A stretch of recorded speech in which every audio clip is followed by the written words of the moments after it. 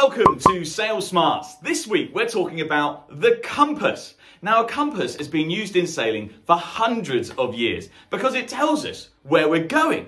Right back at the beginning of sailing, sailors would use the compass to travel all the way across the oceans. Nowadays, we're still using the compass in events like the Vendée Globe, where they sail all the way around the world. And Pip Hare is doing that right now, sailing around all of the oceans. But I'm not exactly sure on all of the fine details. So this week, we've got our technical expert, Karen, in to help us with the compass. Karen, what actually is a compass? Yeah, good question. So it's usually a round object that contains this really small lightweight magnet that's called a needle. This needle is balanced on a pivot point which allows it to move freely, and one end of the needle is usually marked N for north, and this end of the needle always points north. Interesting. So how does it actually work? So the Earth is like a giant magnet that creates its own magnetic field. The north end of a compass is always attracted to the Earth's magnetic north pole, and the needle will always point to the north. So wherever you find a compass, wherever you hold the compass, it will always find north. And the good thing with that is if you can find north, which a compass will, you can always orientate yourself and travel in a specific direction if you would need to. Great. Well, the thing is, Karen, I'm not about to sail across the oceans. I'm not as good as Pip Hare. So who else is using a compass? So some professions still use a compass. So people in the building and construction industry, they will still use a compass. The military will often use a compass, so they've got a bit more of a special, very, very accurate one. And people who work in mines underground, they will also use a compass where there aren't any stars, there's not always reception, and so they will use a compass to help them. Also, loads of aeroplanes and ships will still use a compass as navigational instruments. Additionally, people also use them recreationally and for fun. So if they're out orienteering, if they're out walking, they would use a compass to help them not get lost and to be able to find the right way to the path or to the stamp if they're doing orienteering. Great.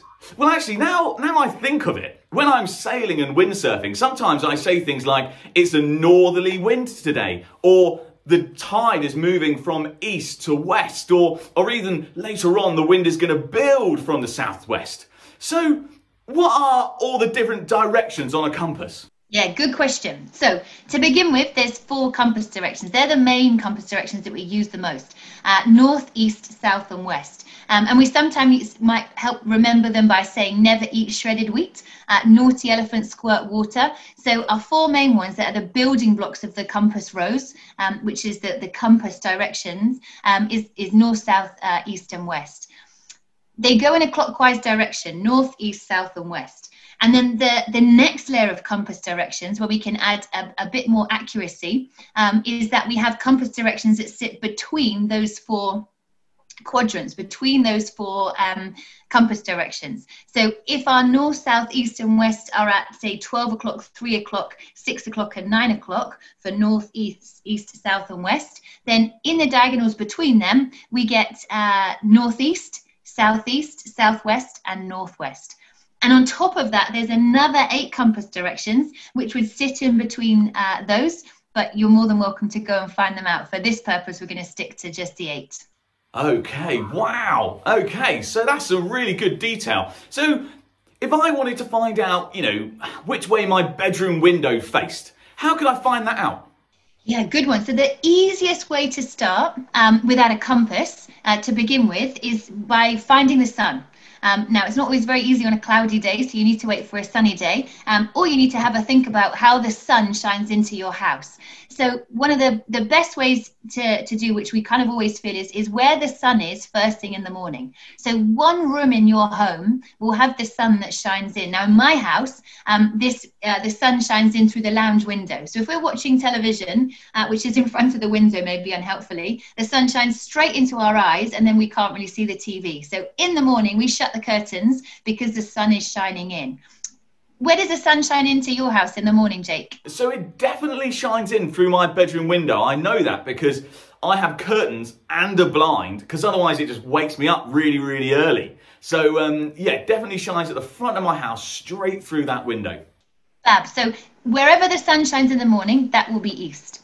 And then 180 degrees directly opposite that initial direction will be where the sun sets. And that will be west. So wherever the sun shines in the evening of your house or your home, that will be west. And so once you've found east, if you stand facing the east, you turn left 90 degrees. So you turn left a right angle, and that is your north direction, which you can totally work out from inside your home or outside your home.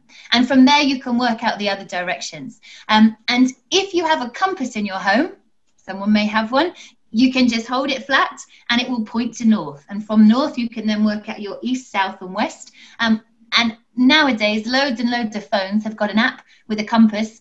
So you can also use that. And where you hold that will point to north, and you can work out the other compass directions. Wow, okay. Sounds like I've got some work to do. So is there any field work that I can do to help me learn a bit more, maybe practice this? Yeah, absolutely. Whenever we're learning about geography, fieldwork is really important for helping us become more familiar and more confident with the vocabulary and with what these things mean. So Jake, have you got a pen and paper? I do, yes. Brilliant. Okay, so what I want us to start off by doing is drawing the simple compass rose. The simple compass rose is where we do a cross and add an arrow, yep, to the top, and then that will be our north. Then we go around 90 degrees to the right to say where 3 o'clock would be, and that's our east. So you can label that.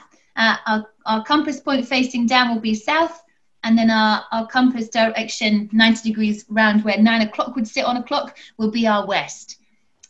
What you can then do is add in the other compass directions that sit in between them. So we've got our northeast, our southeast, our southwest, and our northwest.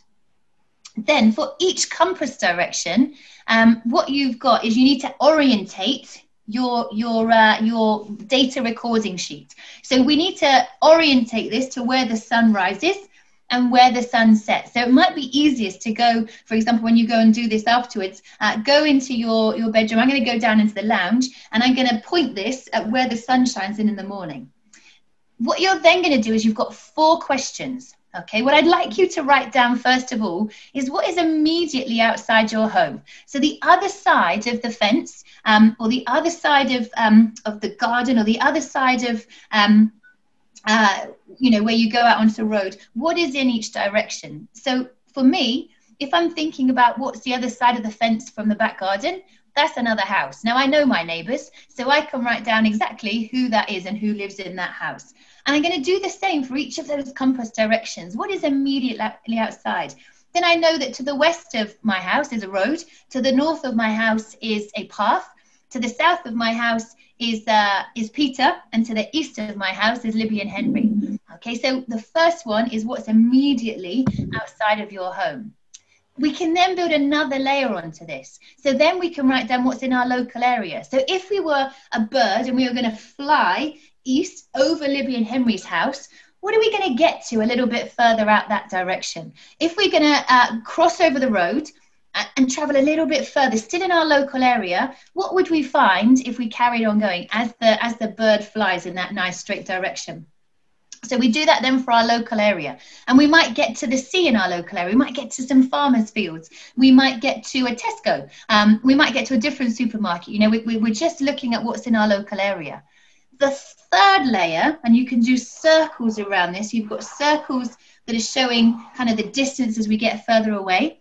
We're then thinking from where we live in the UK or anywhere around the world, what else is in our country? So if we travel east from here, what am I going to get to? Okay, and this is thinking about your whole country. So there might be things that are really far away. There might be things that are really close. You might get to a sea or an ocean quite quickly. You might get to some mountains or hills or a national park or a city or a capital city or a town. You know, there might be a motorway there or a train track. So what are you going to get to within your country? And then the fourth layer is what are you going to get to in the whole world? Okay, and for north, If we keep going north, Jake, where are we going to end up? North Pole. Absolutely. Okay, so we can put that one down. If we're going to keep going south from our country, where are we going to get to? South Pole. Exactly. Okay, so we can add in specific countries, specific oceans, maybe specific landmarks. And so you're going to add that to your data recording sheet. So you are then working out, if we travel west from our house and we just kept on traveling, what are we going to find? Now, you can check your answers for the first 2 points by looking out of the various windows or going outside and just seeing what's in that direction.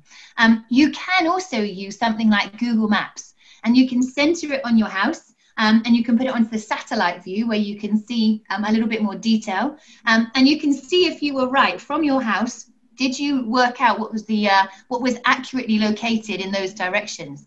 And then for your country and for the world, you can also use Google Maps, or you can use an atlas, or you can use a globe, and you can use some of those other geography resources to find out if you were correct or not. And a final thing that you could do is you could make a quiz for others in your home to see if they got, the right things, to see what they think is in those directions. Because people, especially for their local area, get a bit disorientated as all the roads and the houses might fill that space in. So yeah, there's a nice bit of field work for you there. Great. Yeah, that sounds really exciting. I'm probably going to have a go at that right now. Well done, guys. It's time for you to get active at home. So get your activity sheet and start noting down what is north, south, east and west from your home. Don't forget to like, share and subscribe, and we'll see you again soon. All the best.